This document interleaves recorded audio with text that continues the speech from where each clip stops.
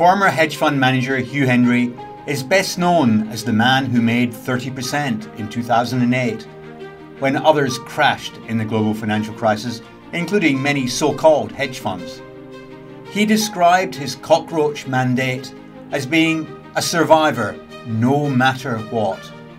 He closed the fund in 2017 after a period of lacklustre but far from shocking performance, and has become a property developer and landlord of upmarket rentals on the billionaire favourite Caribbean hideaway of St Bart's.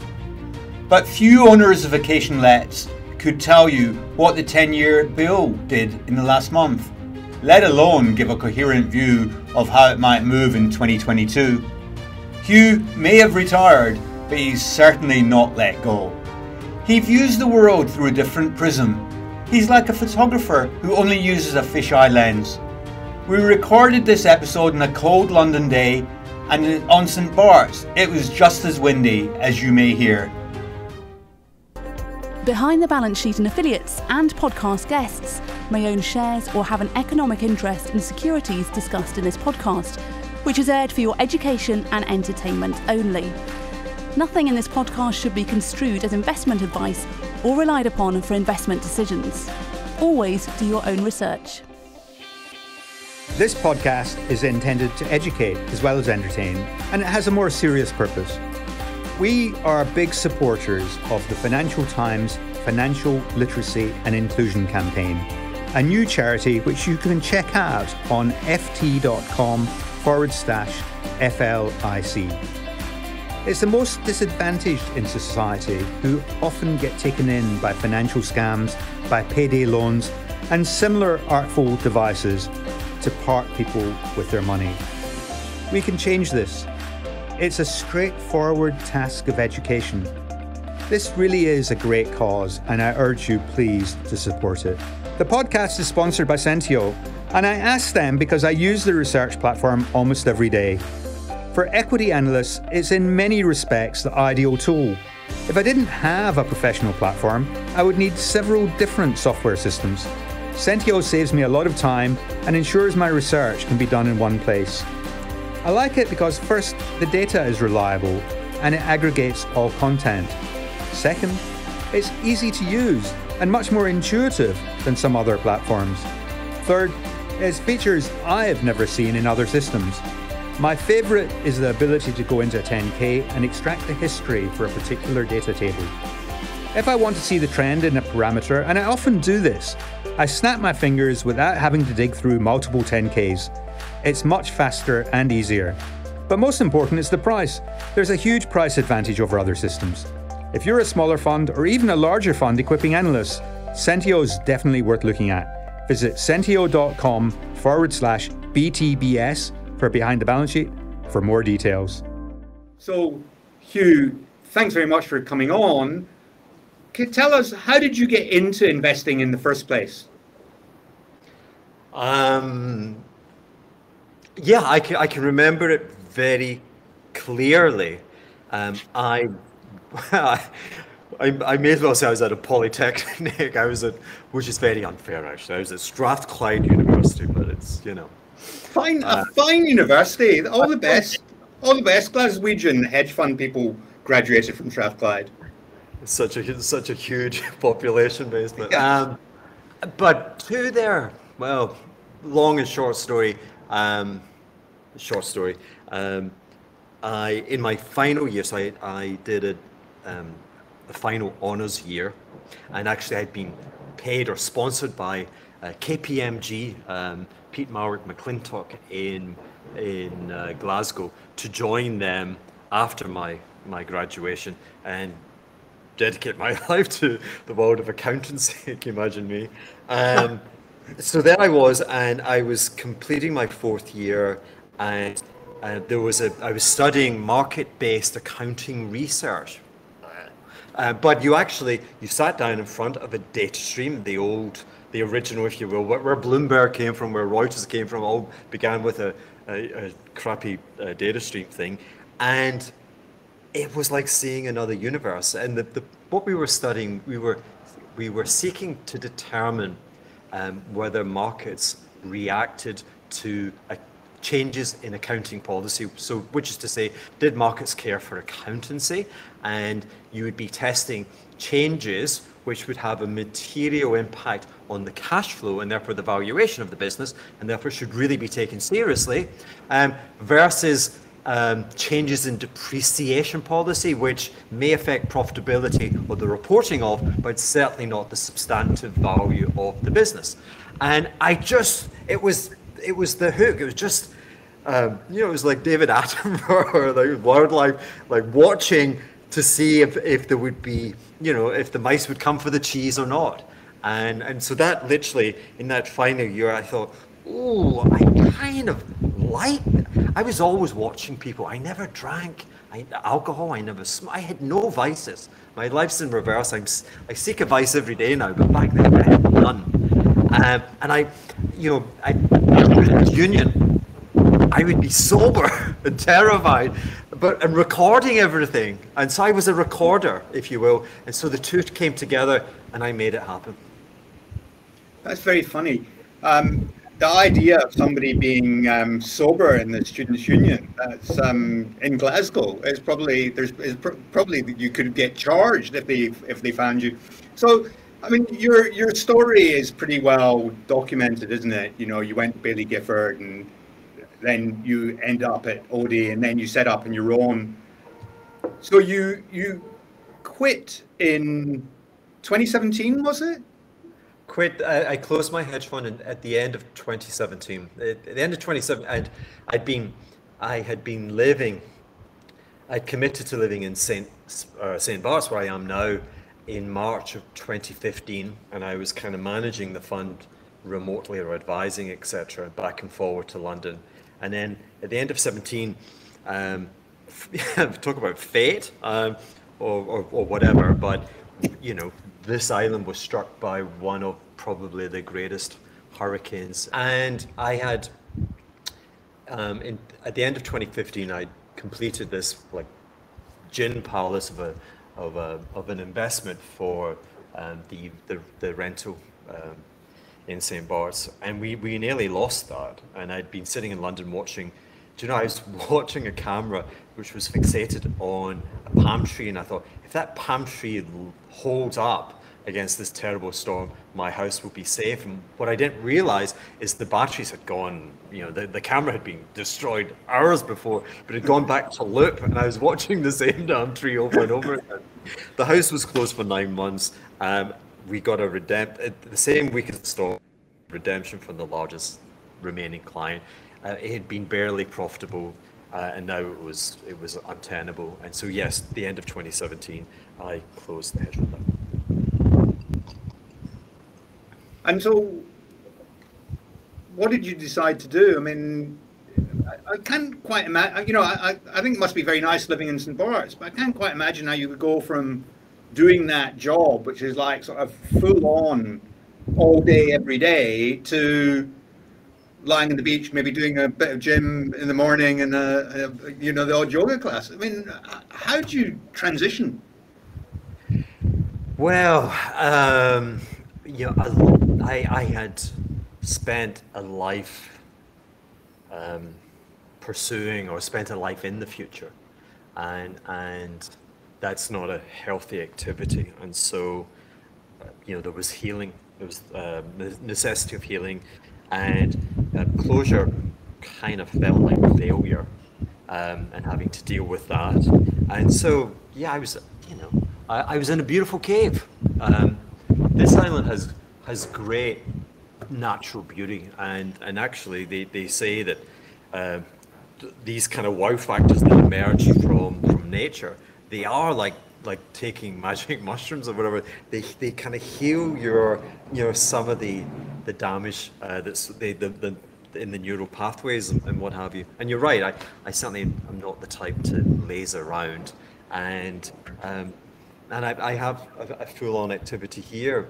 But if I thought closing, not being actively engaged in the management of other people's money, would be less stressful, I was deluding myself, because it's just the fact that I was born to worry, and and I'd found a well-remunerated activity for worrying, and now I find myself worrying almost to the same epic scale, but for the most preposterously mundane reasons.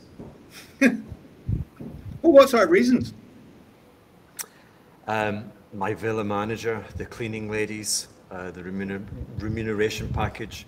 You know, we have been applying the sheet that goes around the mattress in the master and the captain's bedroom, and it has a particularly large mattress bed, and we're using a size that's too small, and that like detail in everything in life is crucially important, and that detail not being right and trying to get it through to people, and obviously I'm working with people in different kind of pay levels, and therefore the skill sets that they bring is perhaps not what I'm accustomed to, and so you've kind of got to be able to, you know, accept that there's going to be dumbass things going on, and I guess that's why we have the wow of nature in this beautiful place, and I can go surfing, and I can do yoga, and I can play tennis, and you know, whatever, to help me deal with with some of the crazy stuff.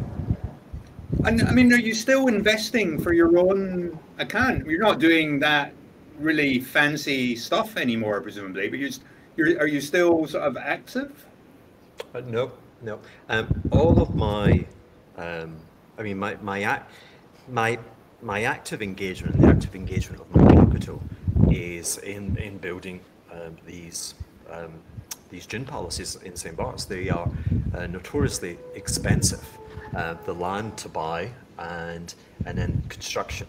I mean, my construction budget on the latest project has doubled, and in the last year, trying to get loans processed by a French bank in the normal course of everyday life is challenging. When you have COVID and everything else, it has been torturous. So, you know, the present project is going to end up being about 13 million euros, so almost $15 or 14 and a bit dollars, I think, and you know, a hefty slug of so it doesn't, you know, and it's a cash flow, it's a asset price appreciation, really. There's a bit of positive carry, but in terms of positive carry it's a positive carry for my lifestyle, but it doesn't allow enough to reinvest again. But you know, I'm investing 20-year fixed at 1.3%.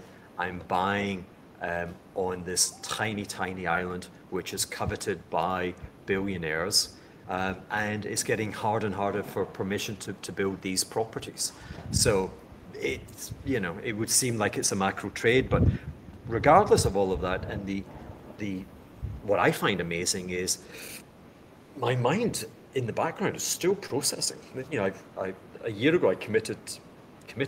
I don't know if I've committed, but I started appearing in platforms like this and my own, because the voices in my head are still registering despite the distance that I pushed back, and yet I was kind of haphazardly meeting people in the industry, and this person was talking about what's going on. I'm like, who is this? It was me, and actually I miss that. I miss the thrill of these conversations. I don't know what you're going to ask me next. You know, I like that kind of live, kind of jazzy thing, improvisation. There's a very funny noise. Can you hear? There's a sort of funny noise with the microphone. Is it just the wind in the background? Wind, and there's a, you know, we've got some construction going on, so every now and again. Don't worry. I'm sure they'll be able to edit it out. I'm breaking every rule on your cheat sheet. The house is open. You know, there are no carpets. I did switch the ice machine off, but that was kind. No, it's very funny because I'm talking to you from an edit suite, and the office I was in was all glass. And so it was like the worst possible environment for recording a podcast. So I was really curious. So I'm slightly jealous of your YouTube and Instagram, both your followers and the content, because it's very visual and it looks really good. So I do these YouTube videos, but it's just basically me like this in front of the camera with a few PowerPoints. And I committed to doing one a week for a year. And so like on Friday last week, I thought, oh dear, I've not done my one for the week. I better think of something. And the quality is not quite what it should be, whereas yours are always very beautiful, very elegant. But what I was curious about was, in the past, your letters, when I was lucky enough to get hold of one, were always fantastic. And you know, the written word, it was amazing. Why have you moved to this sort of visual emphasis? Is that something you always wanted to do, or? I was always visual. You know, right back to the beginning, the market-based accounting research was the visualization of a theory. It was taking the form of a developing shape and a developing trend, and it was allowing me to be an audience to something. And my career really took off.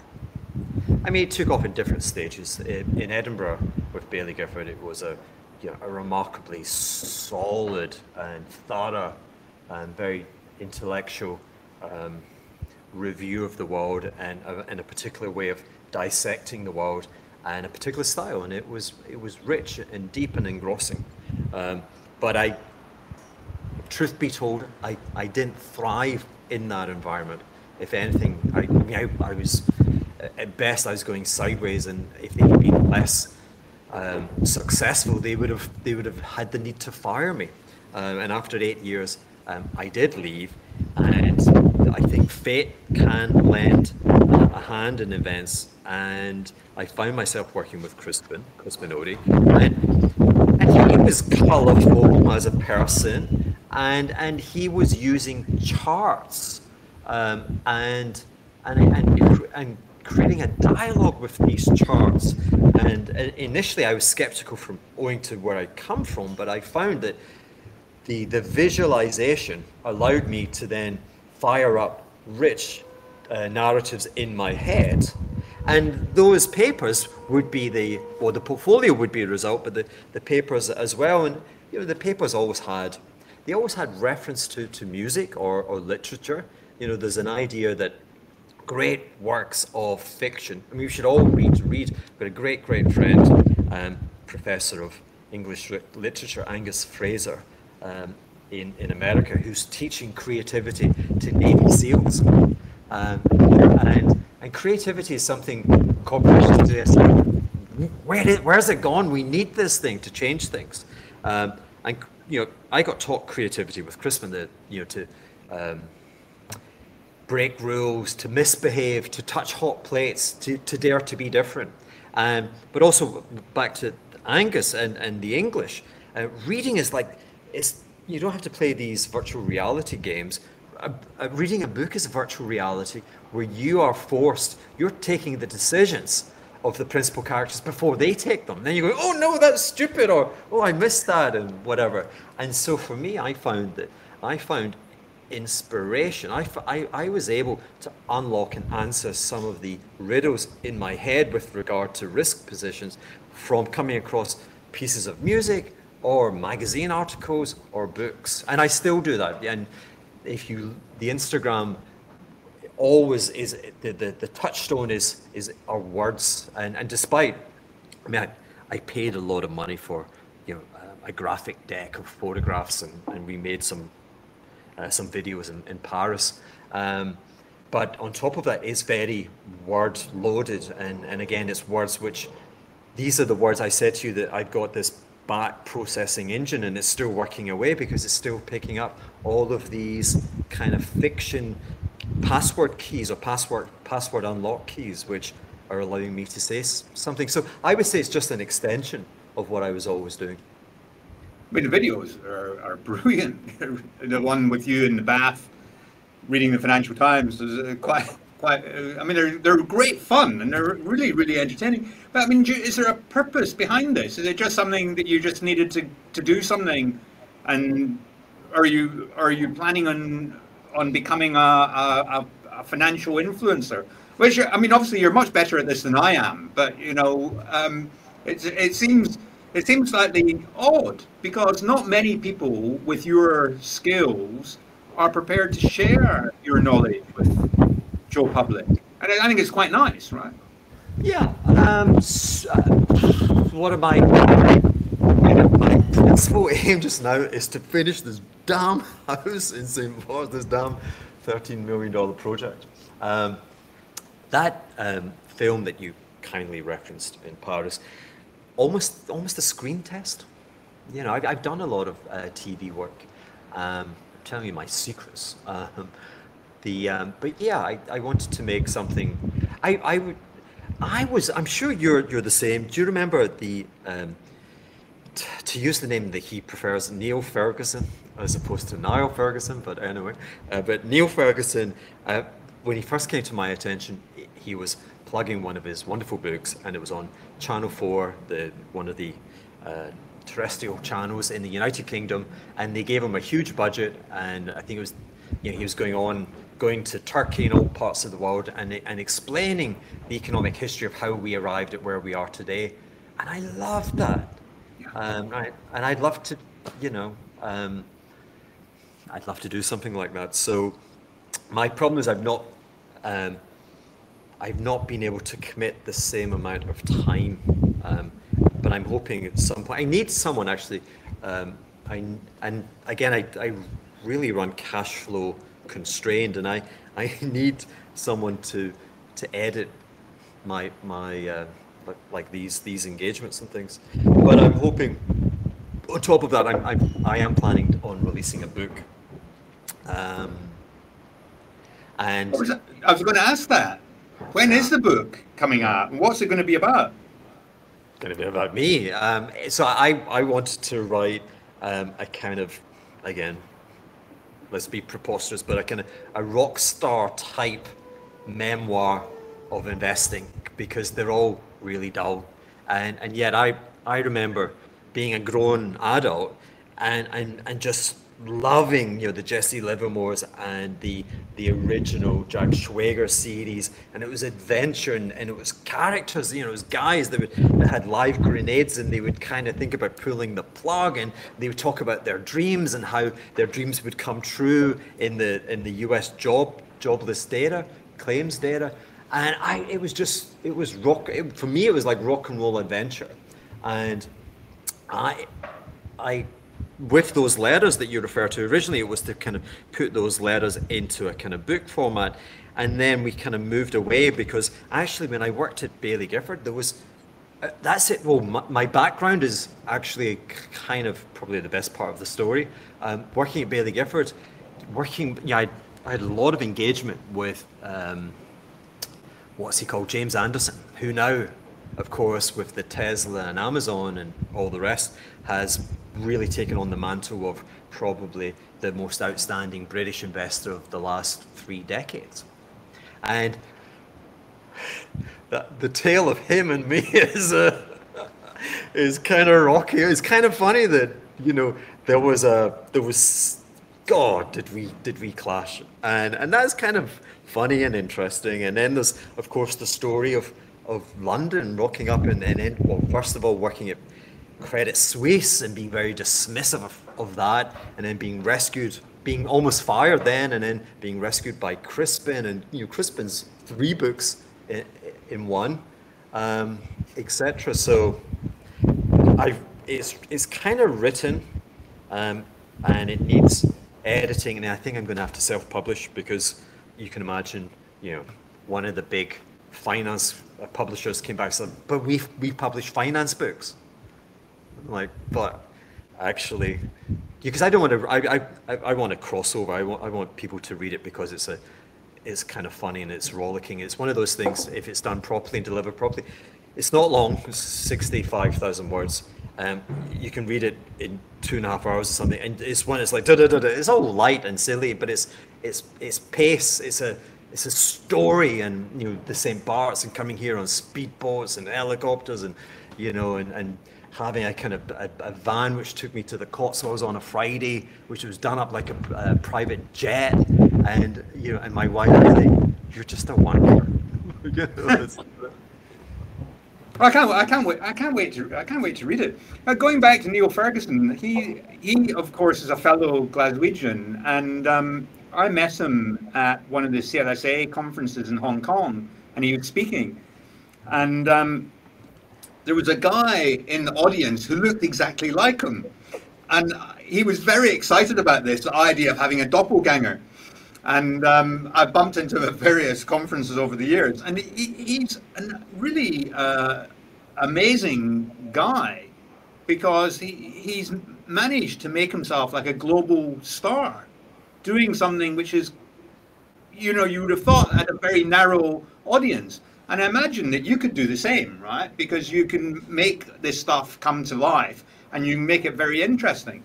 So I think your book will do brilliantly. And very happy to introduce you. My publisher will for sure will be interested in it. Although, whether you want to go with a publisher or self-publish, that's and also now you've got Substack, so I'm probably going to go Substack first, and then publish, and then the audio is very popular, and I am coming to terms with the fact that I sound like this. People like it. I don't like it, but people like it. And so an audiobook probably works with me narrating. Well, funnily enough, so I published a book about a year ago, and they said, "Oh, do you want to dictate the audiobook?" And I said, "Oh, no, because people would hate my accent."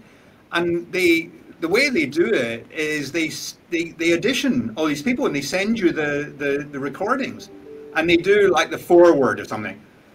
And they were all terrible. And obviously my book wasn't very exciting. And so I wanted to have somebody that was, not really dull and boring.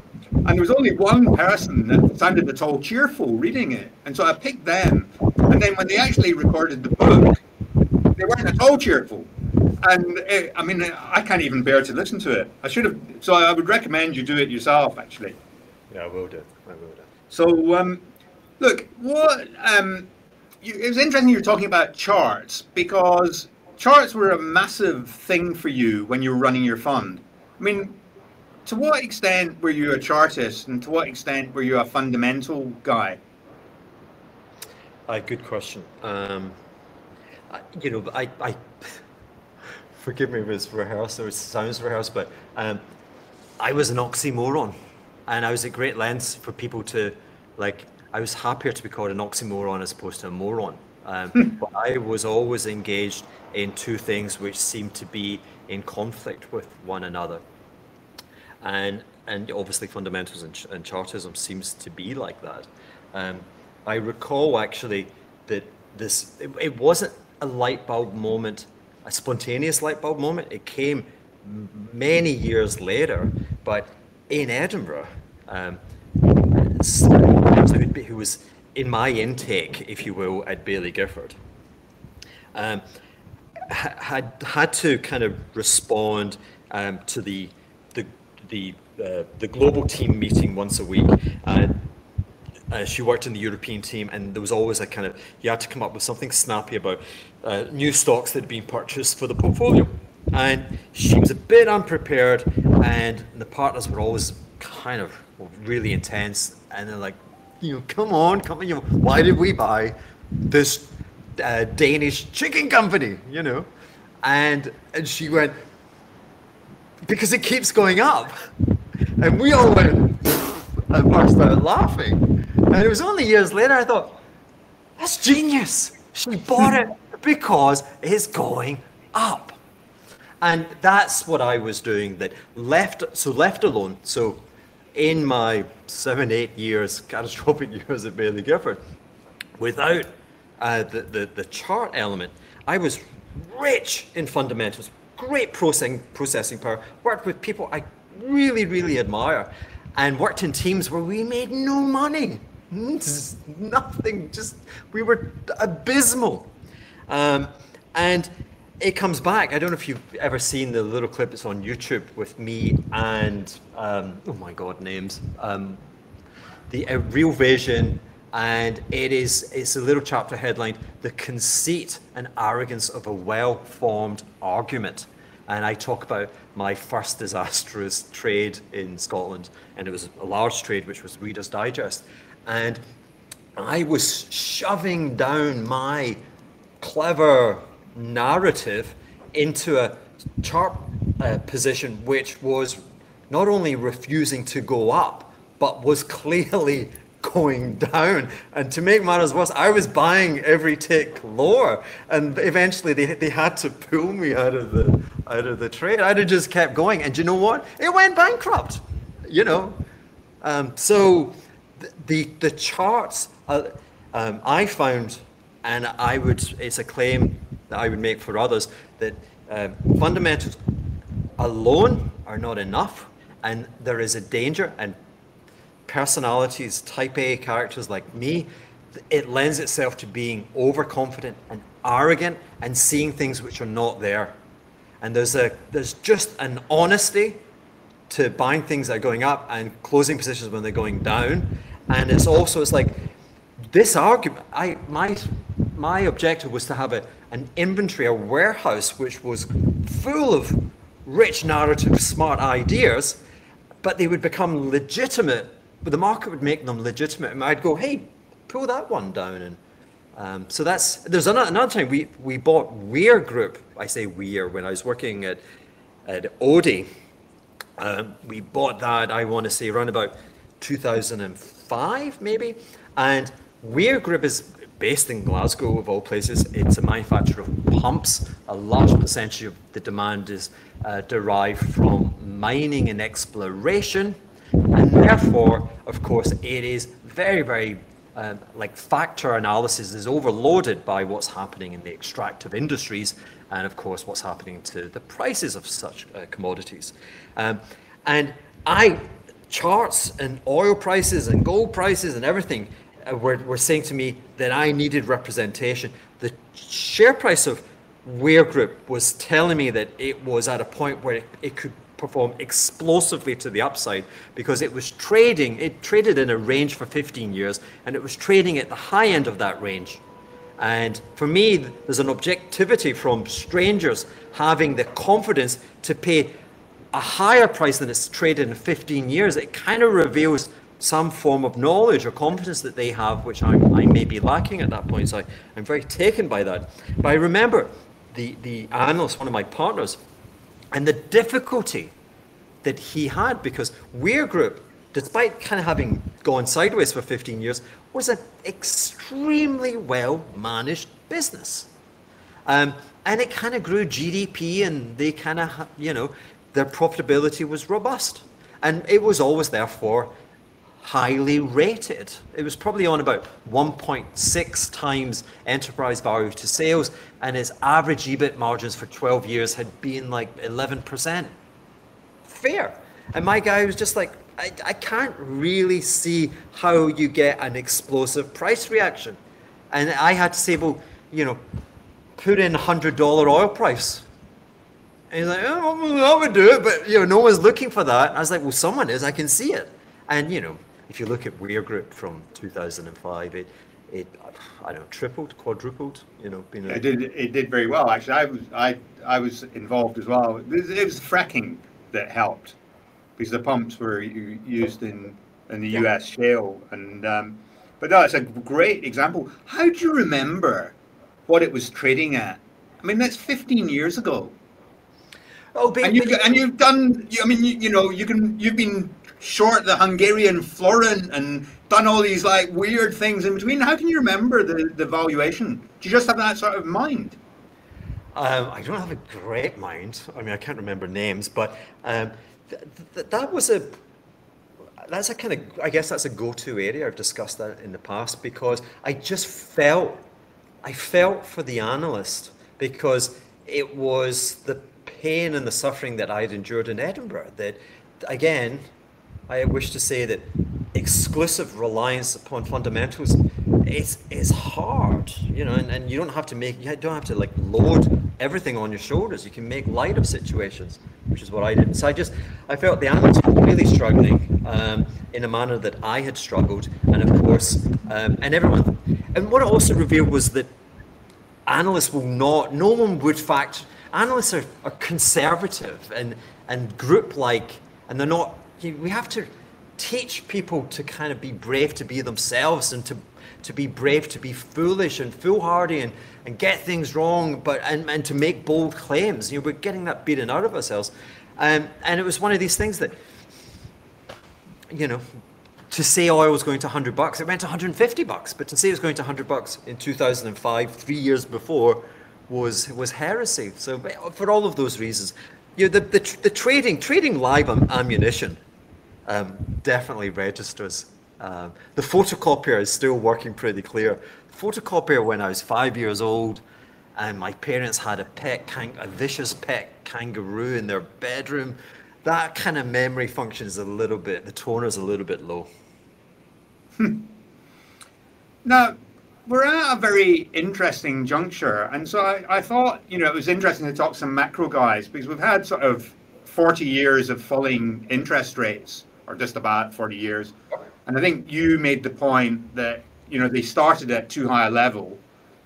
If we look back in 40 years' time, if we live that long, probably not in my case, but if we look back, and apart from saying, well, the interest rate started at too low a level, I mean, what will this regime change bring? Because I'm slightly frustrated, because I'd assumed that the markets would become easier when I had this much experience. And yet all the experience I've got, I can just about throw it out the window, because it doesn't mean anything, right? And it's particularly now, because I'm a fundamental guy looking at valuations, and nobody cares about valuations now. But if we look back, going, quite a long time in the future, what's going to happen, Hugh? I don't know. I found myself quibbling a little bit, or reacting, because forgive me if I'm wrong, but you seem to imply that we are now in the throes of regime change, which is held kind of. We certainly can't have another 40 years of falling interest rates, or can we? I mean, can we just go to interest rates will be negative 5%? I mean, is that what happens? Something will have to intervene to stop that happening, and I'm not sure what that intervention will be. But without an intervention, then the path will continue to seek out lower real rates to stabilize the situation, I believe. The 40 years or the 50 years, these are long times, and typically 40, 50 years, an adult lifetime is typically enough to bring binary change. So we should be anticipating binary change. However, I am very taken by, we do like to go back to, so inflation, the inflation of the 70s, that was 50 years ago.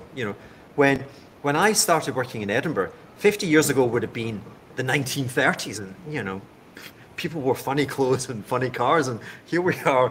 And the 70s, I was born in 69. I mean, that's like saying you were born in 1929. It seems such a long time ago. But anyway, you've got to go back 100 years to find instances of society changing bouts of high inflation, hyperinflation. And it's still given great relevance. We always go back to these points. Weimar, China, mainland China suffered. The Japanese suffered. The Japanese military executed the Bank of Japan governor. His face adorns one of the notes in Japan. And even the 70s, which wasn't hyperinflation, but it was 50 years ago. And there's been I want to say I'm not sure that they are relevant anymore. And I say that, can they be relevant when we are so indebted? And therefore, I think it's a bit like nuclear policy or nuclear war, that if you were to raise rates, you obliterate everyone, and so it's lost its potency. So I think the course, like when you look at this year with the undeniably the US mainline boom, people definitely have spent a lot of money. Now they were given a lot of money to spend. It's the first time where we've closed the world, but actually paid people to sit there and do nothing. Nothing morally, no moral judgment there. I'm just saying that's unique. Savings were high, and some of those savings have been drawn down, and services clearly are still under the cosh with COVID, and so there's been a lot of demand. But heavens, where was I going with that? So the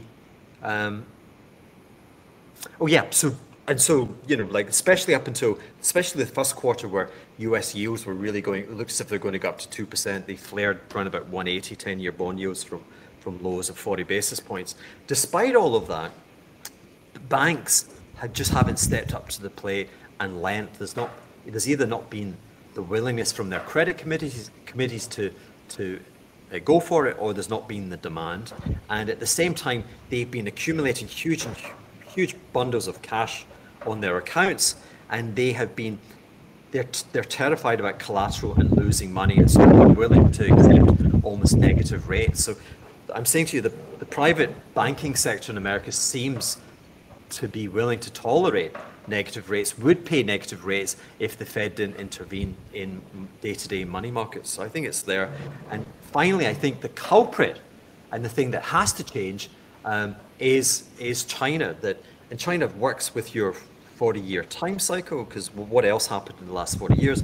China went from its citizens on average earning like $1 a day to now thankfully earning much more, $10,000 a year. But the way that they have organized their affairs has meant that they have taken demand from the West and given us deflation back. And they show no sign of, and not just them, forgive me, not just them, because actually Germany within the wider Europe is doing the same. In any of the persistent current account surplus or trade surplus nations of the world are responsible for the deflationary kind of cold shower that we're forced to take every day. And the principal mechanism of that is that they either manage their exchange rates, whereby they prevent the market from going to where it wants to go to take out that advantage and create equilibrium. China, of course, has a dirty float. Europe, Germany, has the euro, which is not a dirty float, but something else. And then on the other thing is the domestic labor pool never enjoys or never captures fully the productivity that it brings to the table. And so that's why in China, the consumption is always way below our levels, because they don't get rewarded in the manner their productivity would dictate. And so there's a deficiency in their own domestic demand, which is made up for by lunacy investments in property and fixed asset investments. But do you think, looking at China, that all that could change now? Because if Evergrande goes bust, maybe it won't go completely bust. But it is bust, Yeah, no, but obviously, but there's a potential knock-on effect on the rich Chinese willingness to buy properties that they leave empty. The whole thing seems slightly crazy to us in the West, but it seems perfectly natural there. But if you no longer believe that buying an apartment will be a guaranteed gain, if you no longer believe that when you put the deposit down, there's a guarantee that the developer will deliver the apartment, the psychology could change. And this is a market that's it's not a real market. It's a market which is like the market in tulips or whatever. So, could that take quite a lot of the Chinese growth away? What do you think will happen in China? Yeah, so yes to all of that. So one of the riddles just now is that very much There is, in the political economy, there is an acceptance of a new regime that we have price inflation. And I want to quibble about that, but whatever. We have price inflation. But the great riddle is that as we, 6% plus inflation in Germany, in the US, these are rates of price gain we haven't seen in 15, 20 years, if not longer. And yet, those duration government bonds, their prices are trending higher, and they look as if that trend is going to be taking you to lower yields. The US yield has come down from 180 to 135 in the last 3 weeks, and chart-wise, it looks as if it could go below 1.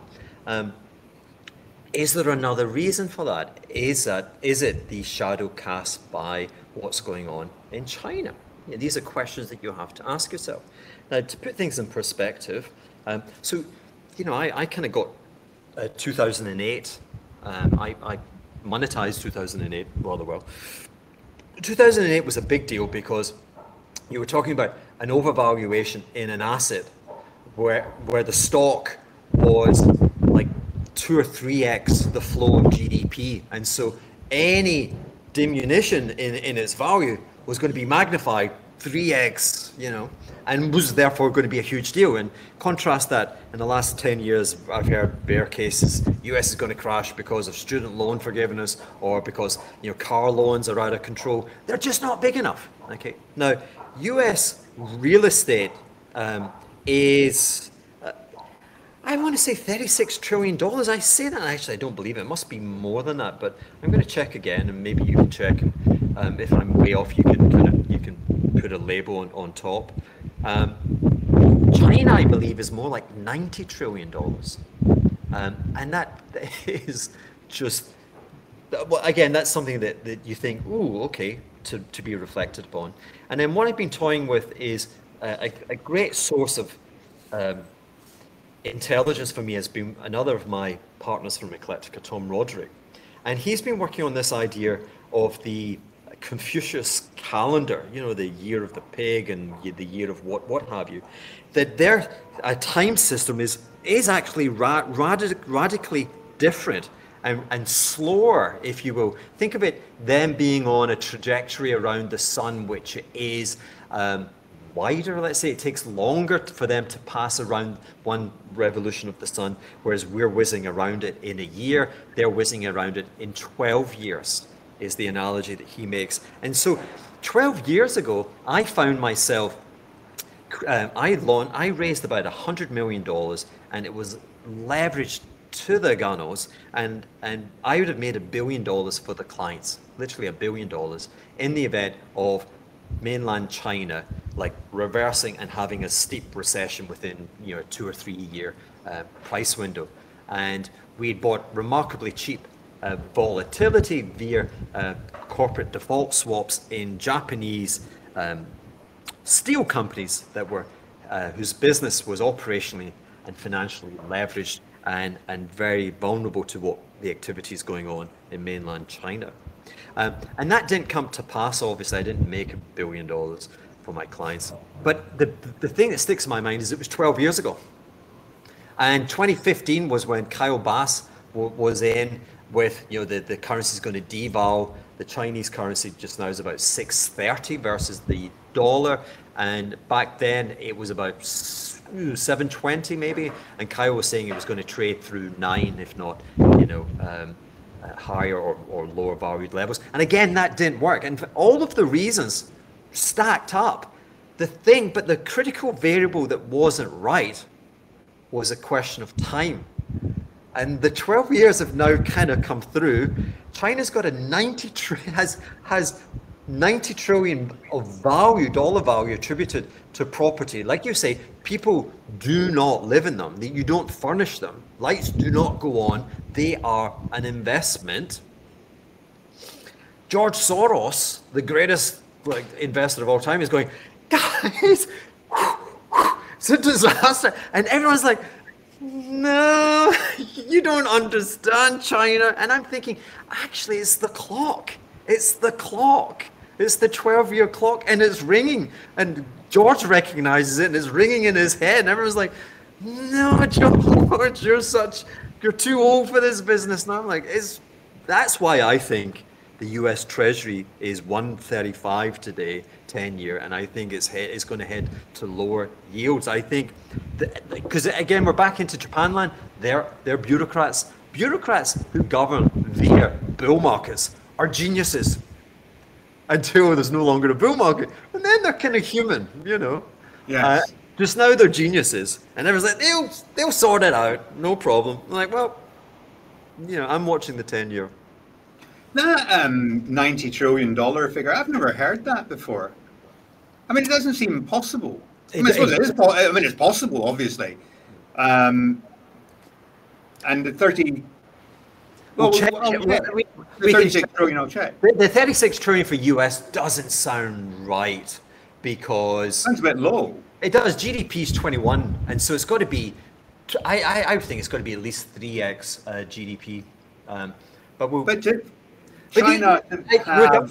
you know, regardless, it's still kind of valid. What we're doing is we're kind of jiving. We're having a macro conversation, and we don't keep all these numbers in our heads. We have Google, and you know, we search these things. And as soon as we're finished, I'm going to look, but I don't know that you'll be able to Google that. But just thinking about it, I have. I've got a notepad somewhere.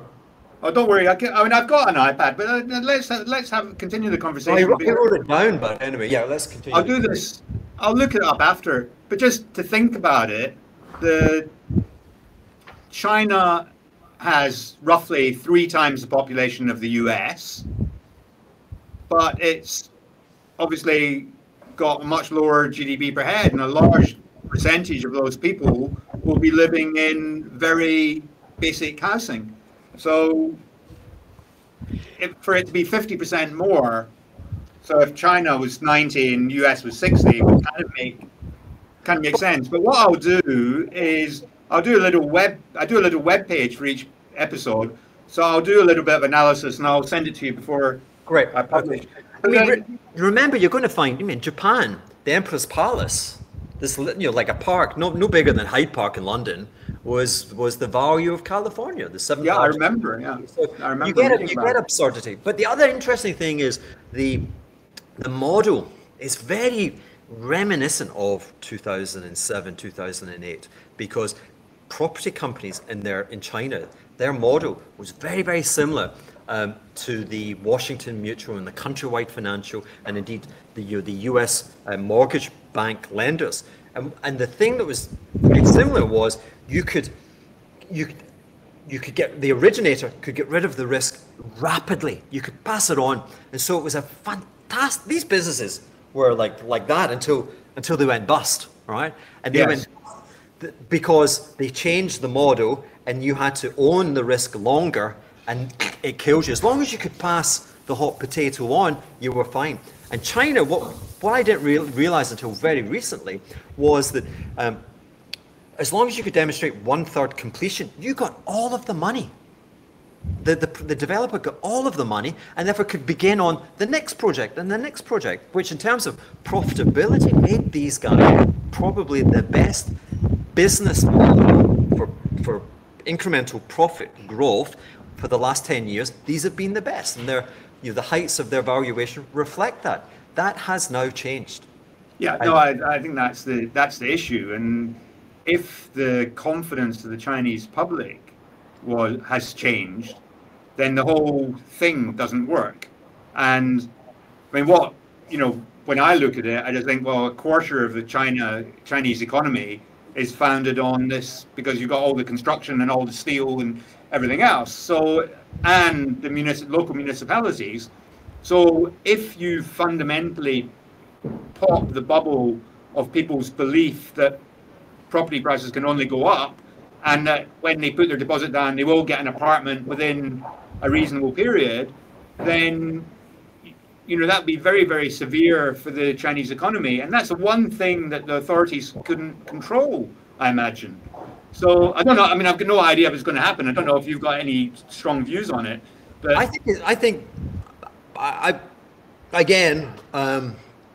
I would tie it up and say I think the 10-year US Treasury is probably going to go back to the lows, if not lower, over the course of next year, and I think one of the headwinds or whatever will be that situation in China, and I think the omnipotence of the Chinese bureaucrat will be put to test by the fact that so much of credit these days is conducted in this kind of dark web that we call the euro-dollar market, which is dollars which are created by banks outside America. That's collateral lending, and it doesn't, all the kind of macro textbook analysis of when countries default or they have, you know, macro issues, it doesn't look at, you know, the dark web and all of this data. And bureaucrats don't help you in that, because it's the confidence of banks between themselves. And I reckon overseas are going to, like, the risk premium associated with their Chinese brand is going to get higher and higher. That's exactly how the Asian crisis of '97 began. It was actually Japanese, the CDS on the biggest bank in Japan went to 250, and the banks in London, the guys who could trade that stuff were making, like, who were actually extending overnight loans to the banks at 250 basis points. They were making like a year's worth of money in a week, until the risk department came in and said, it's trading there for a reason. You know, I'm cutting your line. Don't do it. You know that. So we got to. One of the signs would be corporate CDS markets, and probably in the Chinese, I would imagine, would be probably a bit heavy and controlling on market prices. But, you know, Japanese banks, Korean banks, anyone with a footprint that overlaps China, I think, you know, should, for what we've just discussed to be legitimate, we should start to see again footprints in those markets of some misgiving.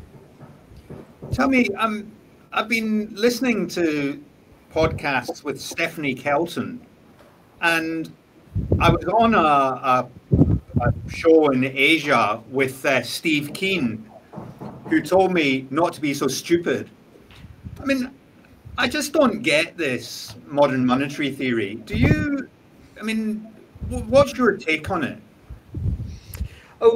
Modern monetary theory is just another name and another ism, another club. You know, I'm not really a club member, but it's more important to have an open mind and to accept that life is absurd. You know, Albert Camus, life is absurd.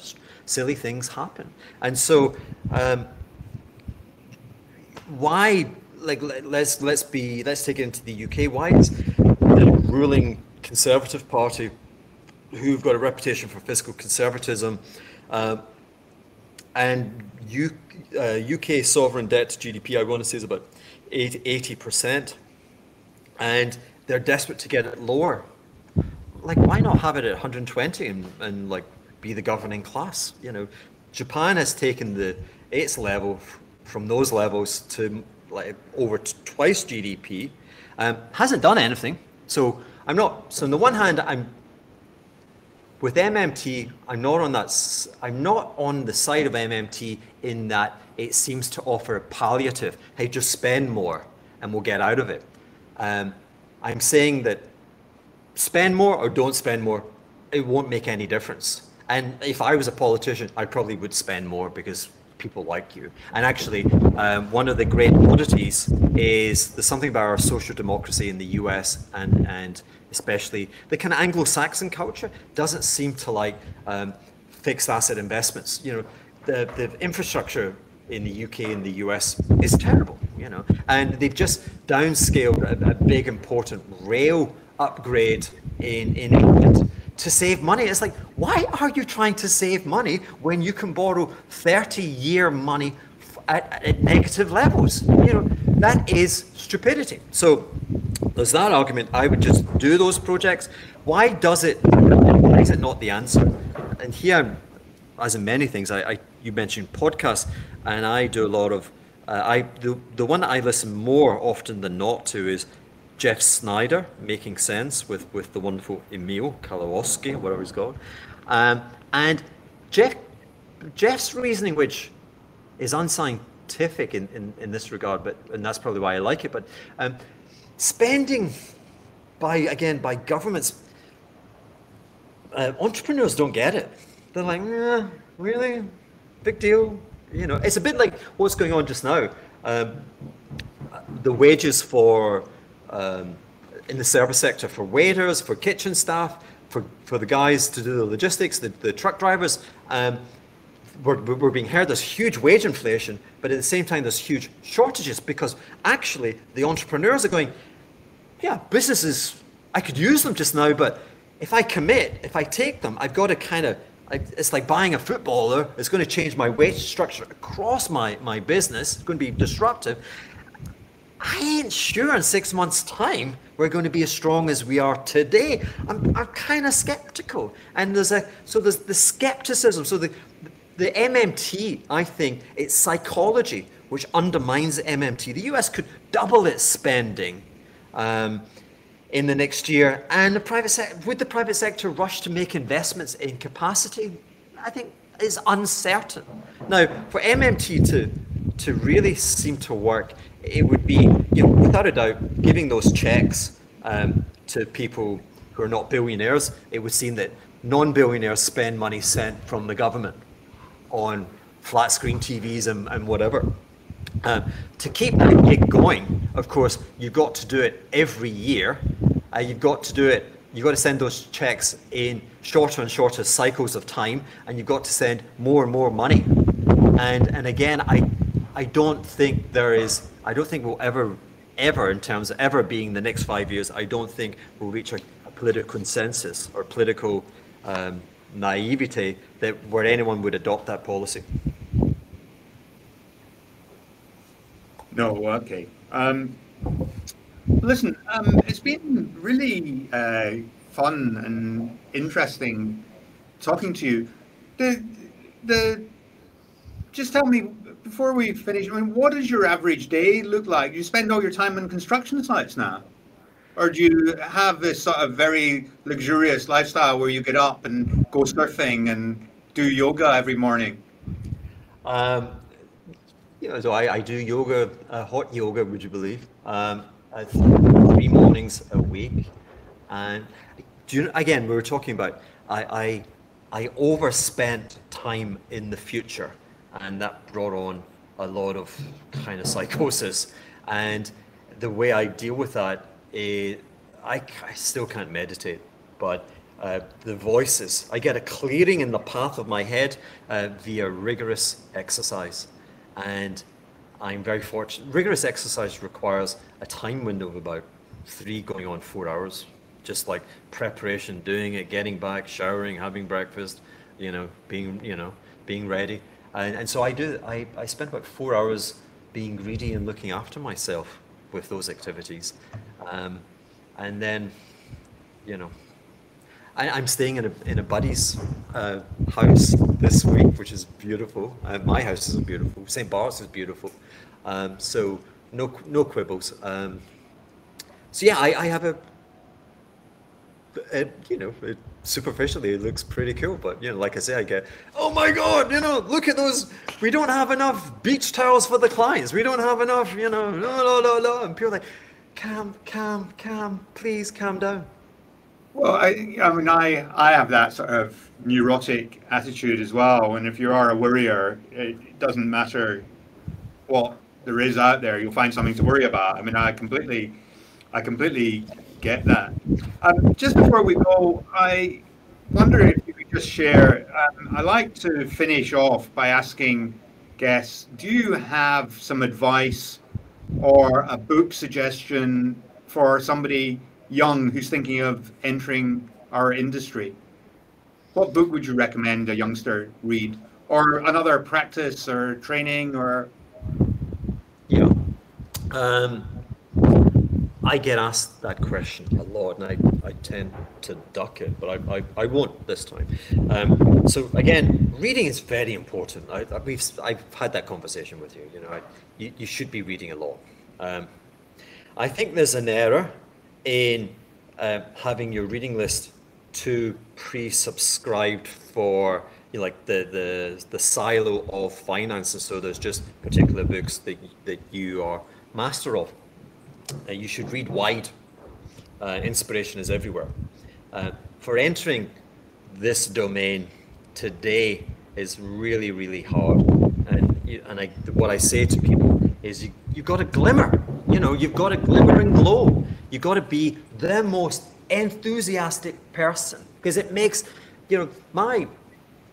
my gig on screens is I'm passionate. And it's a secret energy that kind of comes out the volume speaker, and it passes over people. It's a glue.